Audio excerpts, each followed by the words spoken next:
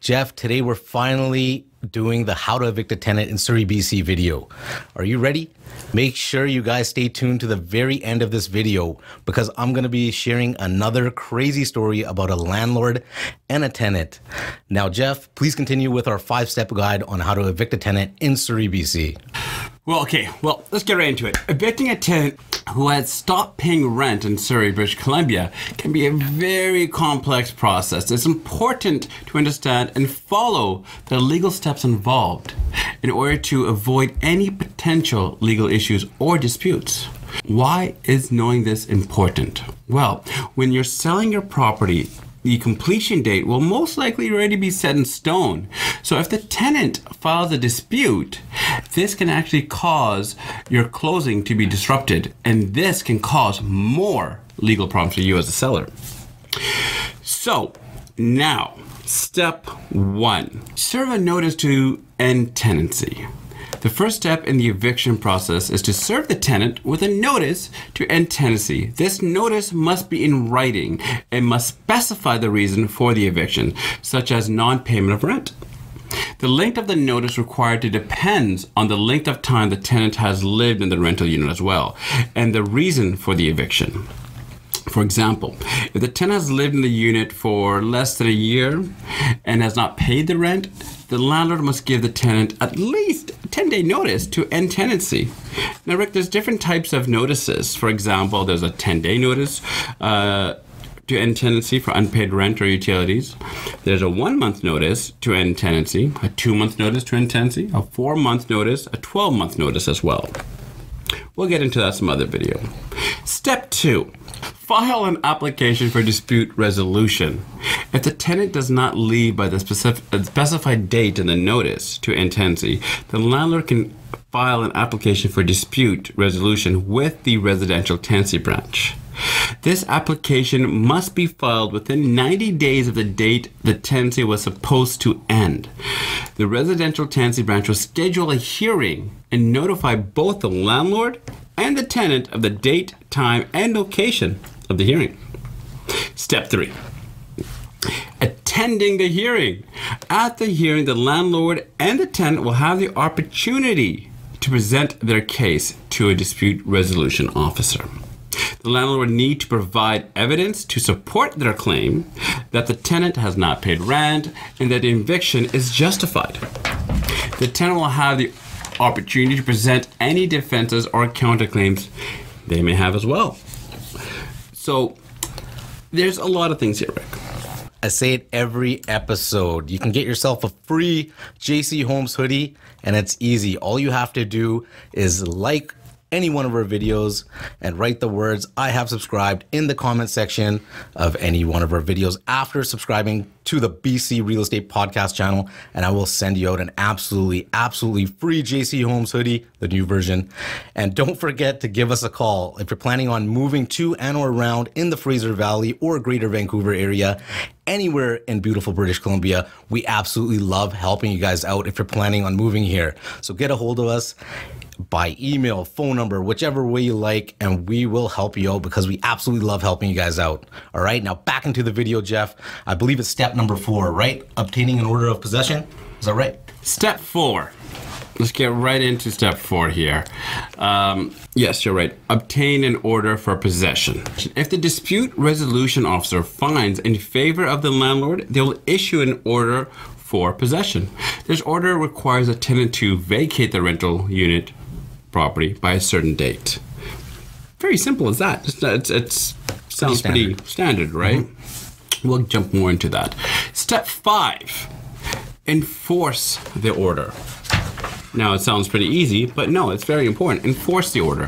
If the tenant does not vacate the rental unit by the specified date of the order of possession, the landlord can file an application to have the order enforced by the residential tenancy branch. So the RTB will send a bailiff to the rental unit to physically remove the tenant and their belongings from the property. Now, it's important to note that the eviction process can take several weeks, months, a while to complete. It's also important to understand that the landlord cannot take matters into their own hands and try to evict the tenant themselves. Landlords who try to evict the tenant illegally, such as changing the locks or shutting off all the utilities, can face actually major legal consequences. Now, speaking of legal consequences, Jeff, now I'm finally that story I was going to share with you all right? I recently heard this crazy story about a landlord allegedly hiring some people to come beat the tenant up for not paying rent. Okay? And it turns out that these people came to the house and beat the shit out of two guys that were in the house. But it turns out the actual tenant was not at home at the time, and his two friends got beat up and had no idea it was coming. Can you imagine opening the door to your buddy's basement and then just having some dudes come in and pound your face in? Now, having shared that crazy story, you want to end this episode off there, Jeff, with the final conclusion? And it's funny how you're talking about beating up people and all that kind of stuff while wearing an NWO shirt here. Lovely shirt, by the way. Thank you. But in conclusion, evicting a tenant who has stopped paying rent, in Surrey we're talking about, specifically, but it's almost anywhere in British Columbia, really, right? Requires following the legal steps that we just talked about. It's important to understand and follow these steps to avoid any potential legal issues or disputes. Now, Rick, there's an ugly side to this as well, even more ugly than we just talked about. It can get actually very ugly, and that is what happens if the tenant refuses to leave and just doesn't give a... What do you do then? Well, that's for another episode.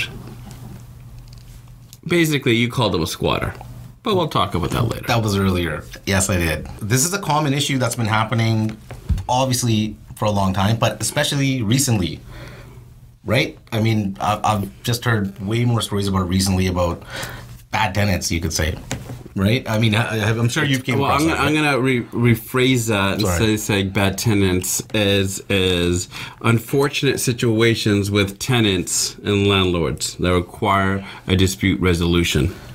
That's the political side of answering it that way. Yes. But yeah, bad tenants. That's right. And professional tenants, some people just knowing how to take advantage of the system, right? Super common, especially in Surrey. You know, there's a lot of crazy stories that we might actually share with you guys. I'm not sharing nothing. I will, on the second part of this episode, all right? All right, so that sums up our episode number 50. Yes, that's right. I said 50, episode 50. We've gotten through 50 episodes. That's right. I survived 50 episodes. Survived 50 episodes, and so have you guys. So props to you guys. We should have cut a cake for this episode. Episode 50, that sums it up, all right? How to evict a tenant in Surrey, British Columbia. But like you said earlier, right? This could be... and we're going to end off on this. And so we gave a very Coles Note version. There's a lot of steps, a lot of things you need to consider. It's not just as simple as if you fill this form, you hand it. There's certain procedures of even how to fill the form, right? So this is just a Coles Note version. There's ways how to fill the form, how it needs to be delivered. All these steps really need to be considered, and how Rick mentioned just not too long ago, professional tenants. And we're not trying to say tenants are bad in any which way. This video is informational, it's educational, it's making sure that you're doing right by yourself and your tenant to make sure you do the process properly. So yes, there can be more in depth about this, and if you need more information, reach out. It's Beanie, by the way. Thank you. JC Holmes Beanie. You might get one too, all right? If you keep watching our videos, we might be giving them away very soon. Once again, I love the we. It's coming. Can we end this video? All right, guys. Thumbs up episode 50, British Columbia Real Estate Podcast. We'll see you guys next week for another amazing episode.